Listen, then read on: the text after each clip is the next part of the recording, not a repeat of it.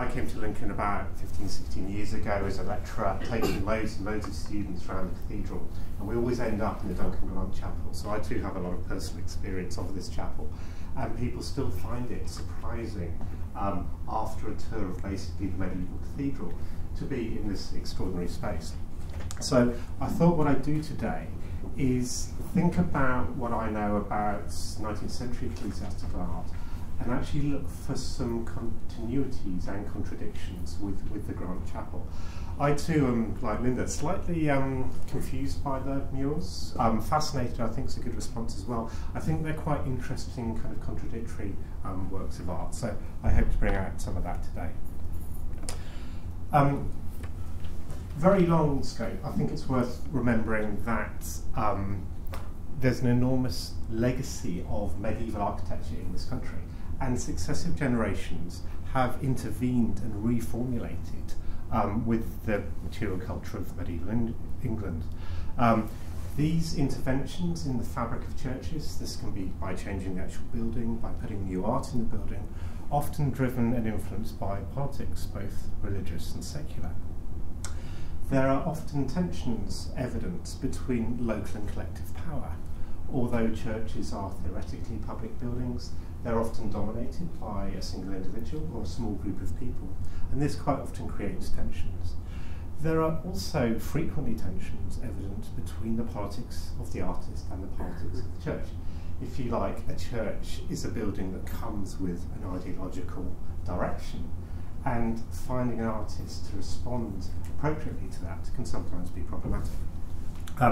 Just to gloss that, I've got a couple of images here. Some Calvinist iconoclasts smashing up stained glass in the 1560s. And I love this stained glass panel. You'll hear quite a lot about stained glass today because I've worked a fair bit on stained glass. This is a Flemish glass painter, Abraham van Linger. This panel comes with its own health warning. It was created during the Laudian High Church revival within the Anglican Church, and the inscription on the bottom of the panel says the truth here is genuine, historical, and not superstitious. It's basically saying this story's in the Bible, so don't smash me. So this is a work of art that's actually saying, I'm all right. Talking about the 19th century when we're talking about Duncan Grant may seem a bit weird, but I'm trying to convince you there are some quite interesting points of continuity. In the Spalding biography here, there's a quote here from Duncan Grant. For years I would ask God on my knees at prayers to allow me to become as good a painter as he. This is about Burne-Jones, and on your right there you can see one of Burne-Jones' great windows from Birmingham Cathedral. And Grant's murals are historicist, as the publication Linda's been talking about has pointed out. And to me, I don't know whether I'm alone in this, they also seem part of a craft tradition. There's very much the signature of the maker all over the murals. They're not illusionistic and highly finished in the way that some art is. And so I think they speak to a craft tradition as well. Grant is also active at the peak of Anglo-Catholicism. We think of the High Church revival within the Church of England as something much earlier, but it actually peaks around the First World War, which is very much kind of Grant and an interesting phase of his career. And this is significant because the Anglo-Catholic revival generated commissions for a lot of ecclesiastical art. But Grant is also part of a critique of the 19th century. He's part of the modernist rejection of Victorianism, and he's part of the reformulation of craft through the Omega workshops. So here's an Omega table with a water lily pattern by Duncan Grant. This is a very, very different object from those created by the arts and crafts movement. So now I'm just going to run through some background for 19th century ecclesiastical design.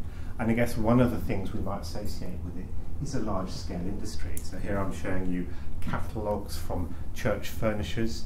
So this is a large-scale sector driven by the boom in church building. Entire church interiors could be purchased by catalogue. In fact, I found one catalogue where you could purchase an entire iron church, complete. On the left there, you've got a catalogue from Whipple. That's Exeter. I'm interested there because that's where I did my PhD. On the right, a page from John Hardman & Co.'s catalogue, big Birmingham church furnishing manufacturer, who famously worked with Pooch in the late 40s, early 50s. I love this image. This is a picture of Whipple's church furnishing warehouse in Exeter in about 1907. Apparently he had 4 or 5 floors, so it gives you some sense of the scale of the 19th century church furnishing industry. I think this is quite an interesting context for thinking about Grant. This is early 20th century, not in the middle of the 19th century. So this is big business by the early 20th century. And just to actually kind of drive that home, this nice design here for a big reredos. This is Bodley, as in G.F. Bodley, one of his later partnerships, Bodley and Hare. If I showed you that without the date, you might stick it somewhere in the 1860s, 1870s. It's 1925, okay? So one of the things I'm saying to you today, a lot of this church art we think of as Victorian is very much around Duncan Grant when he's making interesting work.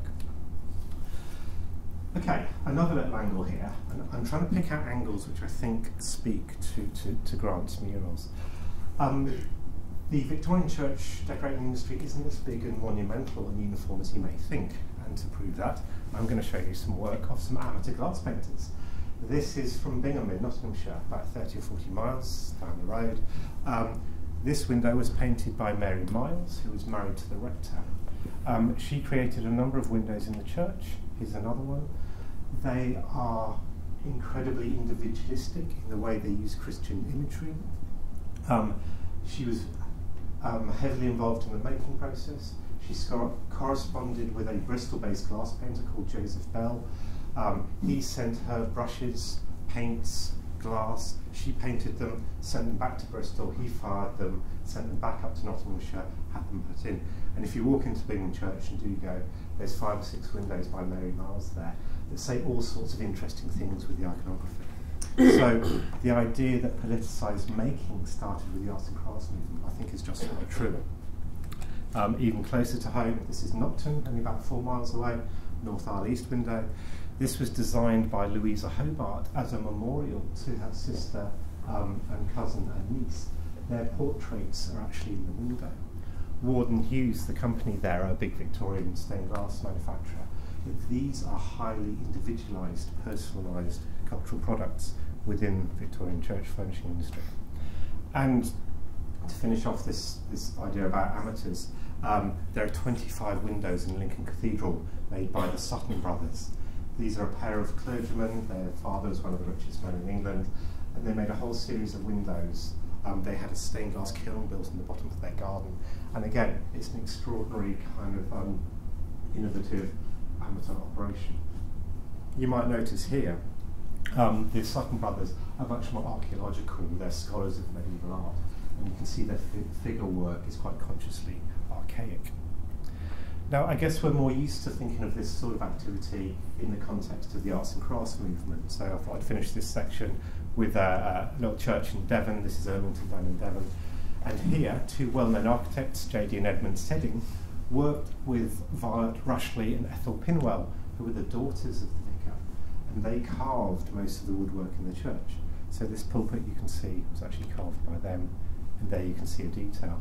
And actually, Rushley Pinwell made a transition to becoming a professional, and apparently when she died in 1957 her work was in over 300 Devon churches. So this is another perspective on the Victorian church furnishing industry, which I think is interesting in the context of today. Now, there was, if you like, a professional reaction against